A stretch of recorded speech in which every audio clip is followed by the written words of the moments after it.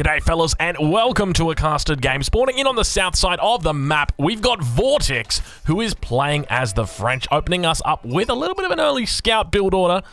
His opponent, who spawns on the opposite side of the map, playing as the Mongols in the color red, it is the Mister, and he's found a very nice spot here between a gold mine, between some trees. He's looking pretty decent. Just going to be going for some villages today and dropping down his early Uvu, which is also quite close to his town center. So he's going to be happy with that. Nice and defensive. Now, for anybody who is unaware, this is part of N4C. It's part of the third bracket final that is happening. So this is the Mister versus Vortex. And I think we're on to game number 4. So if you don't want the event spoiled, or if you don't want the previous 3 games spoiled, then I encourage you to go back and watch them now, because they are the previous 3 videos that were uploaded on the channel. And spoiler alert, here it comes. The last game was won by Vortex. So the score is currently 2-1.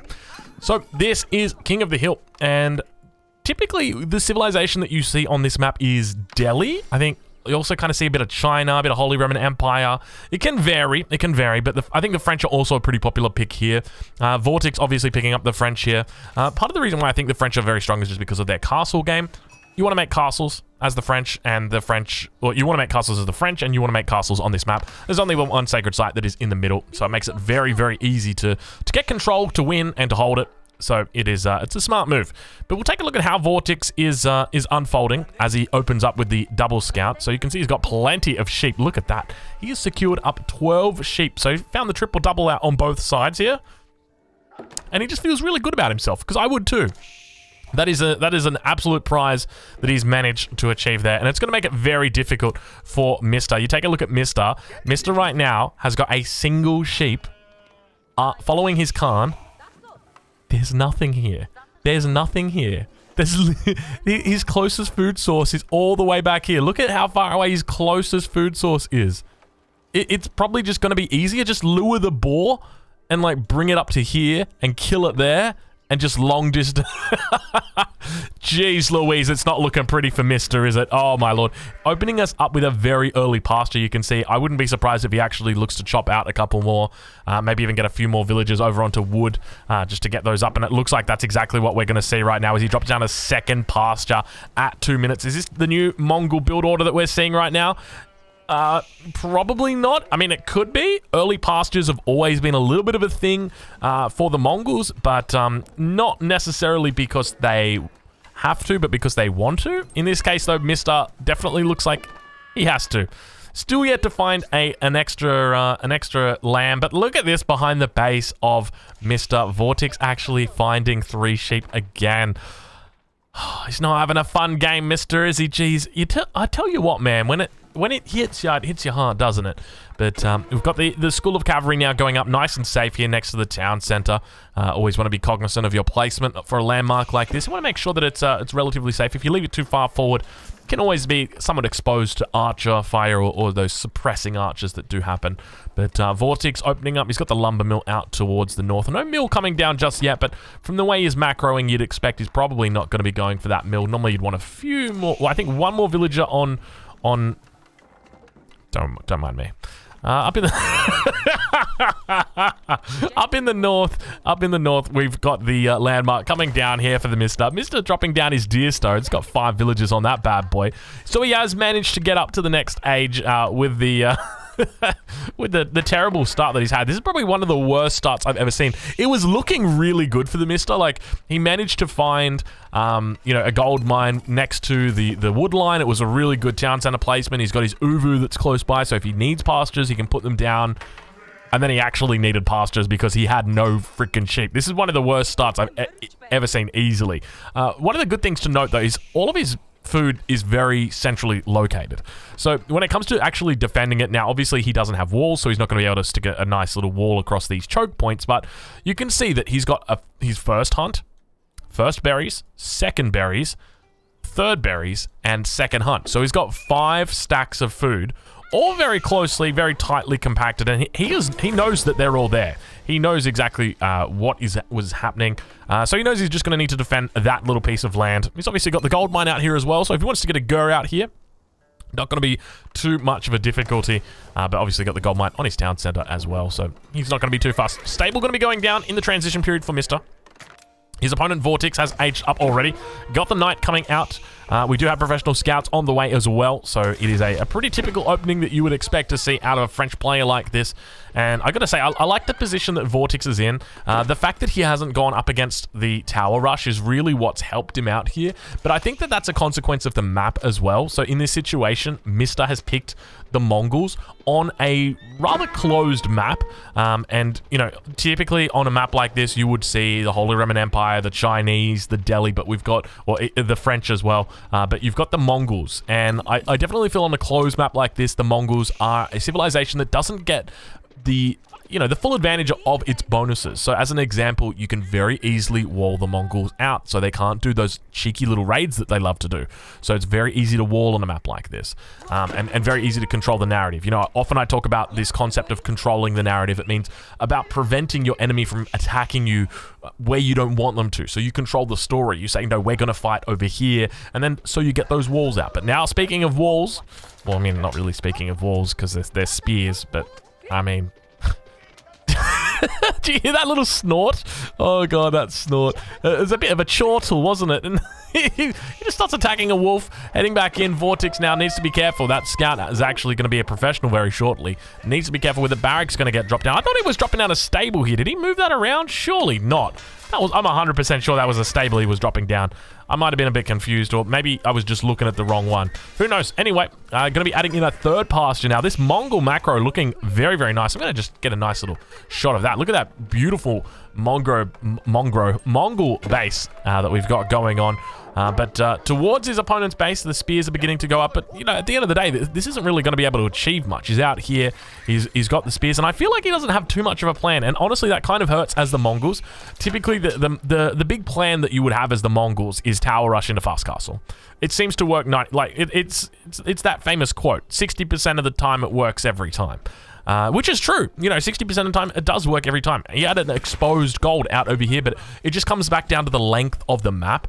And to be honest, like, you can walk through the middle of the map down towards this position. But when you open up with your Khan, it's a very difficult thing to do. Typically, you want to go for towards these extremities, out towards these sides, because that's where those extra sheep are. And that's what you're looking for. And now we begin to see Vortix walling up the passageways. And once again, you know, it actually seems like I might have got something right this game. We can see he's got a nice little wall coming down here. So I've managed to predict the walls, not so much the mill. But he's going to begin working towards bringing in these deer. So he's actually got some pretty far out deer here. He'll probably have a nice little gate in here. But beginning to build up a pretty decent composition here. Going to be going up against the melee composition that we do like to see. This is very typical amongst Chinese players and very typical amongst the Mongol players. So they go the full melee composition. So mass spears, mass horsemen.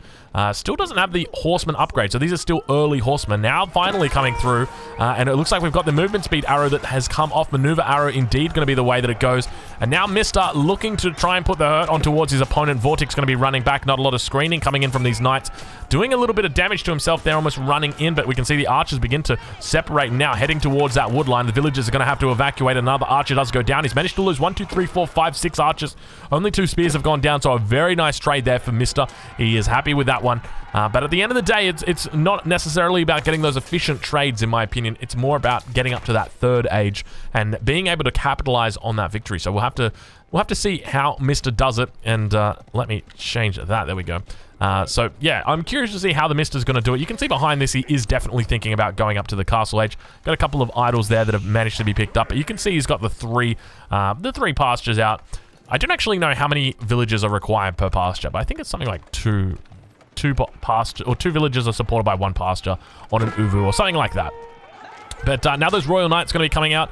You can see the spears actually bracing for them. They managed to make their way back to safety. And Vortix going to be pulling in those deer 2x2, at least. Yeah, 2x2 at the moment. So only got the 2 scouts out. But, I mean, that's realistically all you need. Honestly, 2 deers coming in, or 2 scouts collecting deer at a time is all you need. And the fact that you've got deer on both sides of your base mean that if your enemy comes in on the left side, then you take from the right side. If they come in from the right side, you take from the left side, which is exactly what's happening here. So we see Vortix actually coming in and trying to pick up his carcasses. You know what? He's just going to do it. He's got to be careful there, little Vortix. He manages to make his way back through the wall. The scout takes a bit of damage, but don't worry, he's a scout. He'll heal that stuff up. But now on the other side of the map, it looks like Mr. going to be dropping down that landmarker that's stepped out. Going to be the one that goes down, we will expect that he'll be aging up probably within the next minute, though. It does look like he's not particularly urgent about it. Only 6 villagers on it, adding in a second stable. So going to be looking towards that Lancer play. It's something that we do see quite often out of Mongol players, where they will just go into full Lancers. And essentially the play style is just only Lancers, so you don't make any spears. And the difficult thing for the French player is that he has to just make Lancers as well, because you don't really want to invest in veteran spears. Obviously, you can invest in veteran spears, but it becomes a very difficult game. But now it looks like the wood line on the front has almost run out. He's just got a couple of trees that remain in there. It looks like Vortex does actually scout out those horsemen, and a huge amount of villagers back here on wood. So Vortex still yet to really think about getting up to the next stage. A little bit of a macro mistake. It can happen sometimes. When you move a large amount of villagers out onto a wood line like this, they will all just begin chopping. So you can see there's 3 to a tree, and you can actually fit a lot more villagers on there. But it's just the way that the AI works. It's a little bit silly when it allocates. So you'd probably just want to bring these guys in and just right-click them over here, and then they'll do the same thing on the next line of trees. But always something to be careful of, because at the end of the day, it does hurt you. Now, one of the other interesting things to note is that Vortex has brought his army back here. So if you take a look at Vortex's base, where is he exposed? Where does he have risk? And the answer is that it is absolutely not up here. He's got a wall protecting him from this perspective. He's got full line of sight over here, so if he does see any enemy units... Scout going to go down. If he does see any enemy units coming in from that angle, he's going to be able to pull his villagers back in time, but he didn't have anything down here protecting them, so he made sure he brought his units down. Royal Knight's going to continue chasing out. We did see Mr. has reached the 3rd age as well, so we'll check in on him as we see that Deerstone's getting pushed up in the middle of the map. I wouldn't be surprised if we start to see, where is it? Improved Siege Engineering. It's not in yet. That's a bit weird. That's a weird champ right there. Normally by 12 minutes, you'd expect to see the Improved Siege Engineering in, but now these spears are going to be finding some archers in the middle of the map. Do we have those double lancers coming out? We've got double lancer production coming out. We don't actually have the double lancers just yet. Not enough resources for them, but he manages to find them. Keep in mind, he's got the YAM network. It's going to be increasing the movement speed here. Do we have veterancy coming through for either of these buildings? It doesn't look like it, so he's got the option for it. It is very expensive, though, and is going to have that double production coming in. We see doing double men-at-arms here. He's identified that men-at-arms are the correct choice, which is true. The Lancer is also a correct choice. I mean, any armored unit, but now it looks like Vortex committing to the 2nd age.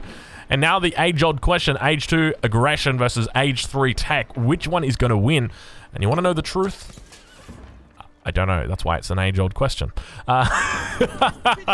Mangonels yet to be on the table for either player at this stage, obviously. We haven't seen Mr. head towards that improved siege engineering. It actually just looks like he's going for +2 range defense. 2nd battering ram going to be coming out now for Vortex, and Vortex looking to push the agenda. We can see the way he's doing it. It looks like we've got ourselves a defense arrow being thrown up here. We've got the men-at-arms out trying to fight their best. Spears getting great connections here with the majority of these Royal Knights, but you can see the way he's microing these archers back. A nice little blockade he's managed to build up over here with the battering ram, and slowly but steadily it actually looks like the army of Vortex still manages to survive. He's got these lancers coming in fighting up against the Royal Knights, and one would assume that the reinforcements that are going to continue to come in are going to really assist here, but do note the battering ram is working on those reinforcements, and it looks like we've just had a tap out. Vortex has just tapped out. He has been eliminated. He has been completely cleaned up by the Mister, and he realizes that he can't actually win the game. Good game goes over to him. Evens up the series 2-2. Fellas, thank you so much for watching. I'll make sure to catch you guys in the next one. It's going to be an absolute blast.